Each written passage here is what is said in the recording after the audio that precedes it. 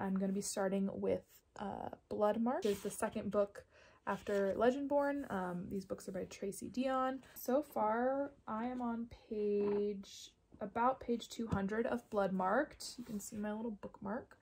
And if you haven't read Legendborn, it is a YA urban fantasy or contemporary fantasy set on the University of North Carolina campus, and it revolves secret societies. It is not as dark as something like Ninth House, and it has more rooted in Arthurian legend. So there's monsters, there's magic, there's a will they won't they romance between a couple of different characters, and yeah, season 2 and Legendborn, which is the first book, ended with quite a cliffhanger slash twist. So I was really excited to get into book 2, and it has been not a disappointment so far. I mean, I'm 200 pages in and like a lot has happened. I'm just gonna keep reading and I'll check back in if I have another update. But yeah, welcome back to the vlog.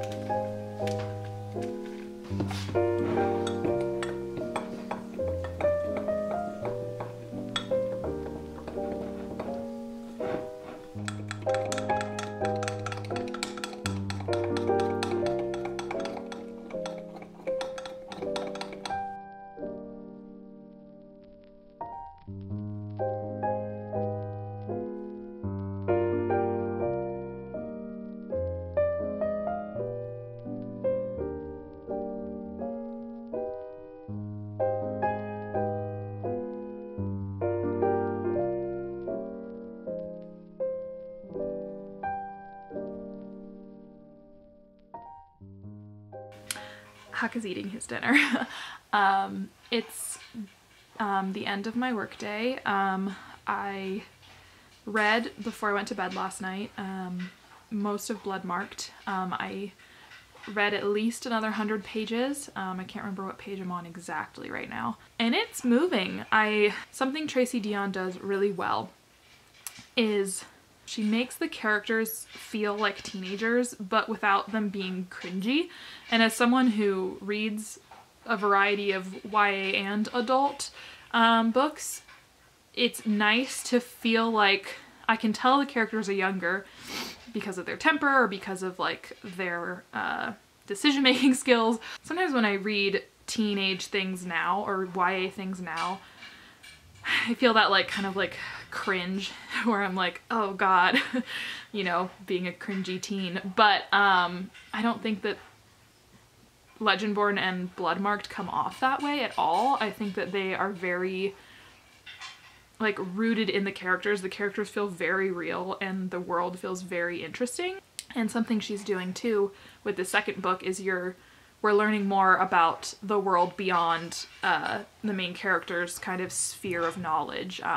Most of book 1 was kind of learning about this new world, and then book 2 is kind of going deeper into the world, and we're seeing characters and aspects of the magic that are beyond the sort of circle that Bree is in, who's the main character. And I really like it. I can tell that there's definitely going to be a book 3 by the way the pacing is going, and you know how much the plot has moved. But I mean, I think that this is going to be a 5-star book, and I love the characters so much. They're so realistic. Yeah.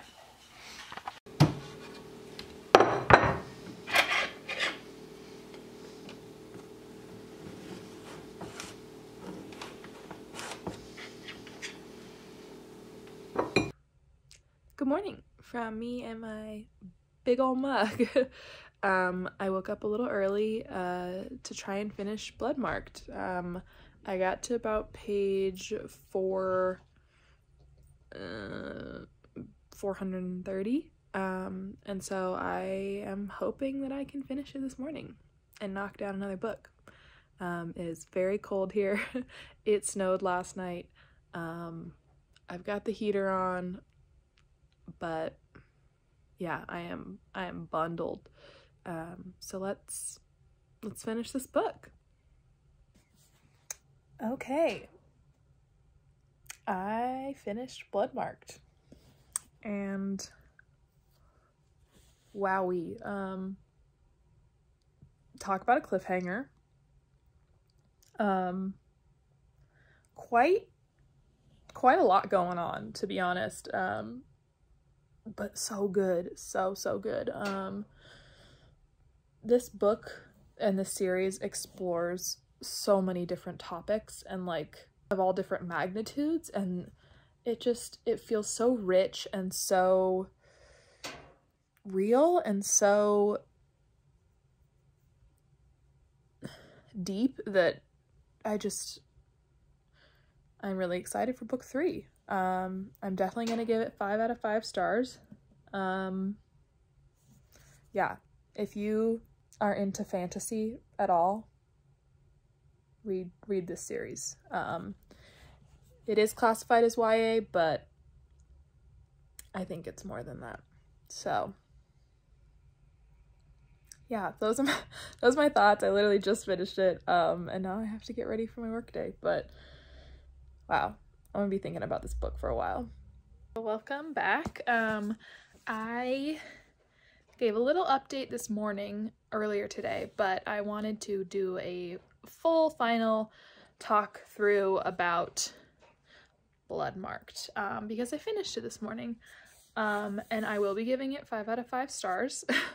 I think that this was a perfect follow-up to what Tracy Deonn did in book 1. I think that it expanded the world, it went deeper with the characters, it raised the stakes, you went deeper into the magic system, we went deeper into the characters' emotions. This book deals with a lot of like heavy topics, and I think that Tracy Deonn like executes them so well, and like in a frame of reference for teenagers that's like, teenagers can understand hard concepts and, you know, they deal with hard things themselves. And so she doesn't like mince that part. She doesn't diminish that or try to like dumb it down, but she also makes it like realistic for what they are going through. And it's just, she makes the characters so real. I have so many feelings about them. I ended on such a cliffhanger that I don't know how long we're gonna have to wait for book 3, but this is the kind of book, and her writing and the way she has crafted these 2 books so far. It's one of those things that like makes me want to be a better writer. And like there's some books, like when I finish them, I'm like, I have the urge. I need to like get up and write. And this is one of those books where it's like I put it down and I was like, you know, you have a lot of feelings for like the characters and the plot and like excitement, but then you also have like this like inspiration. I want to make something like that. And so yeah, I mean, it's a thick book, but I feel like I accomplished it pretty quickly, and at some point I'll reread both of them. We'll see. All right, and on to the next.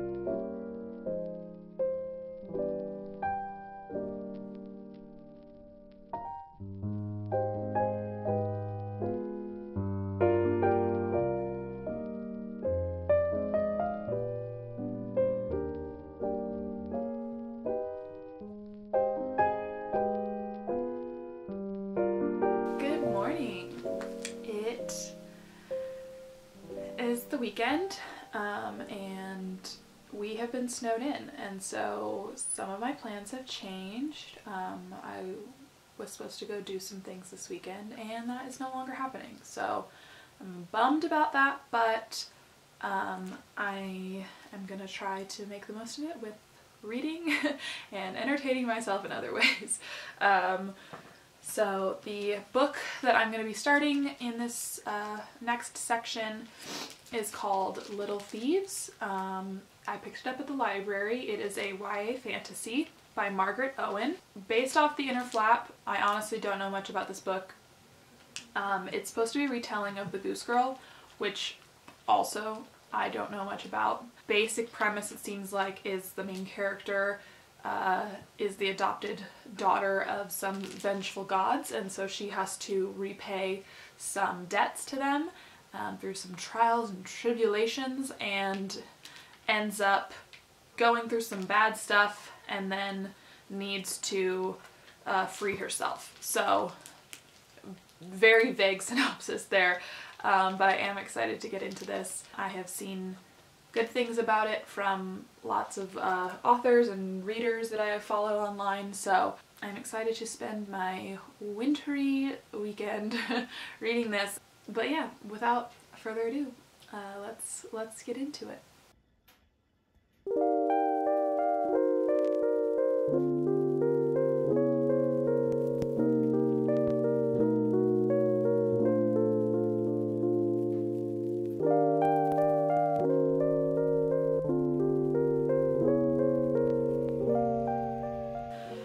Alright, welcome back. So last night I read 50 or so pages of Little Thieves, and I just wanted to give my first impressions of it so far. Before I finish getting into it, I'm really hoping to finish this book by the end of February so that I can have a nice end of the month. I mean, first of all, look how cool this cover is.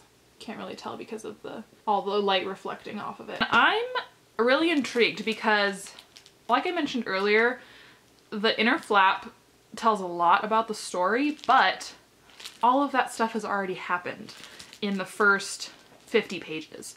So from here, it really could go anywhere, and I'm really intrigued by that because I was a little hesitant about how much they were sharing up front, but it seems like we got through the backstory pretty quick, and I really like that. This is reading very clearly, and I'm sure we're gonna find out more as we go, like more specific details. Right now we have the basics. You know, we've got like a kind of morally gray character, lots of morally gray characters. I do wish there was a map. I feel like some of the countries are based off of like fantasized old Europe or like old Russia, but it is technically a fantasy story, so I'm not sure like of the geography really, and like how far things are from each other, what the names of the places are, so I would like that as a reference, but that might just be me as a reader being partial. But there are some pretty cool illustrations. Like this is the first pages. This is the first page of the story,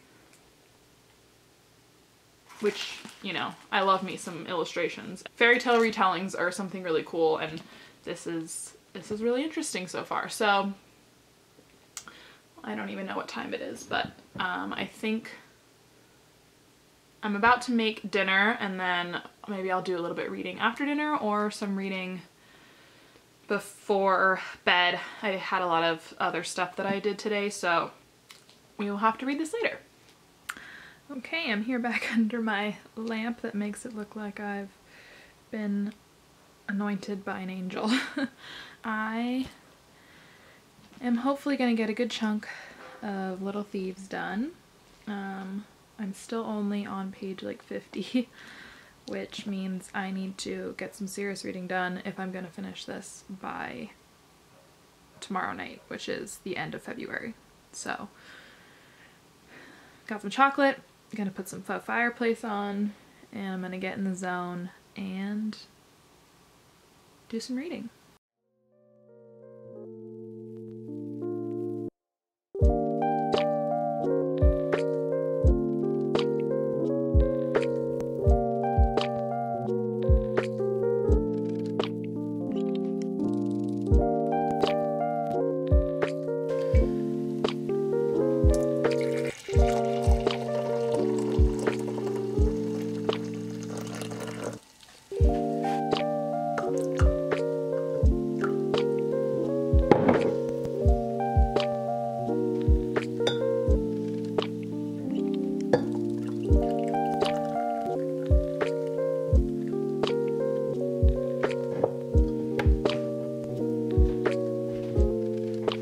I am back with a reading update. I'm about to go on my lunch break, and after that I will probably have to go shovel outside because it is absolutely blizzarding here right now. And I wanted to film a little clip while I still looked cute and not dripping wet from snow. Probably a foot on the ground right now, maybe 16 inches with what was already there. And so I need to talk to you about this book. I got really into it last night. I'm on page 240. I am really liking it. The tone of it is interesting.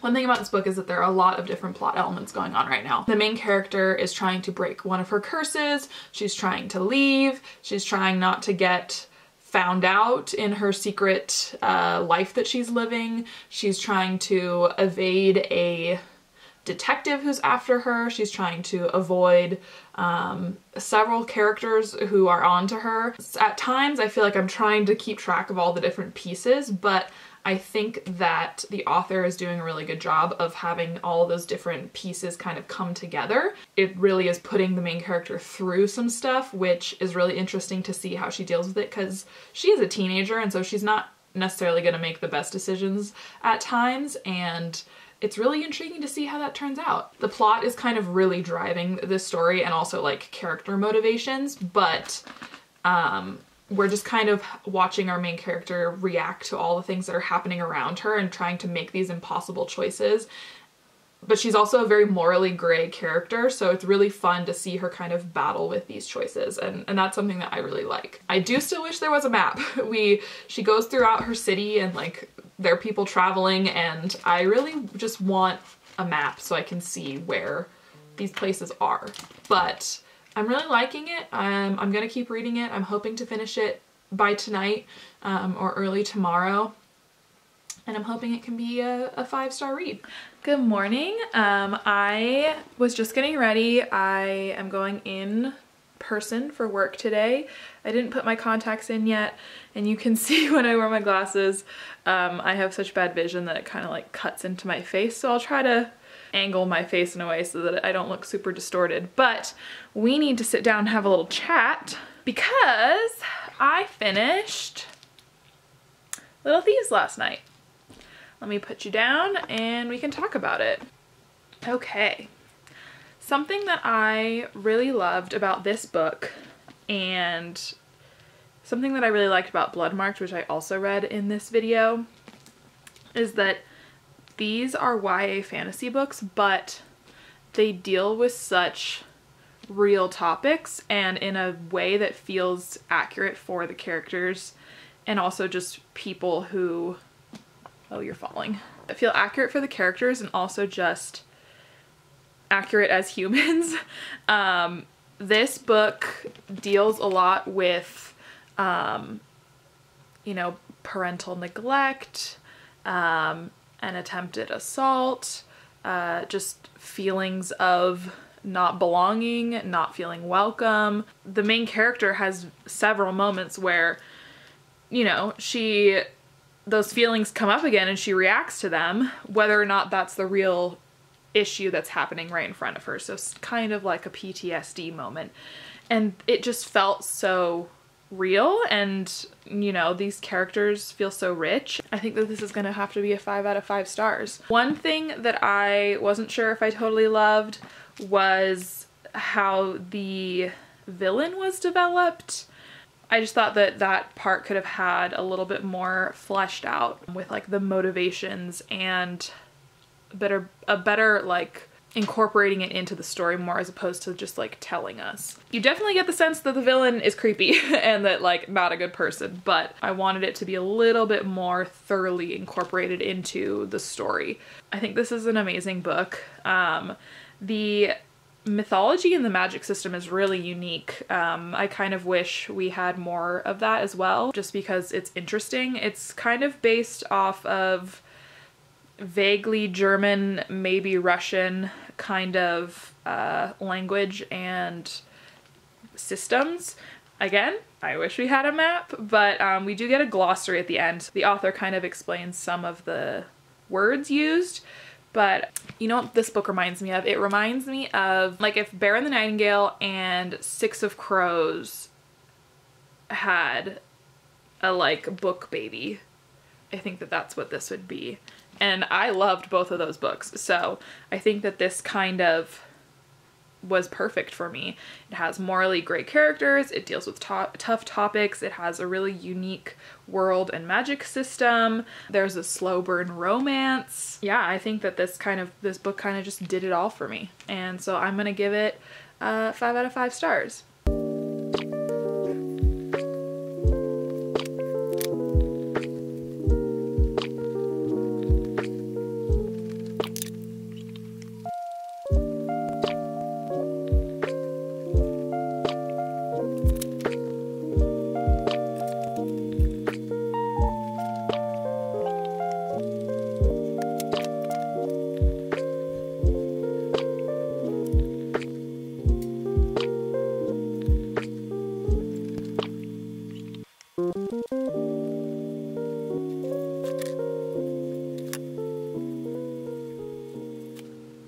Alright, well thank you so much for joining me in this video today. I hope you enjoyed. If you've read either of these books, let me know your thoughts. I obviously gave them 5 out of 5 stars, so I would love to hear how other people feel about them. If you want to keep up with me, you can friend me on Goodreads. That link is down below.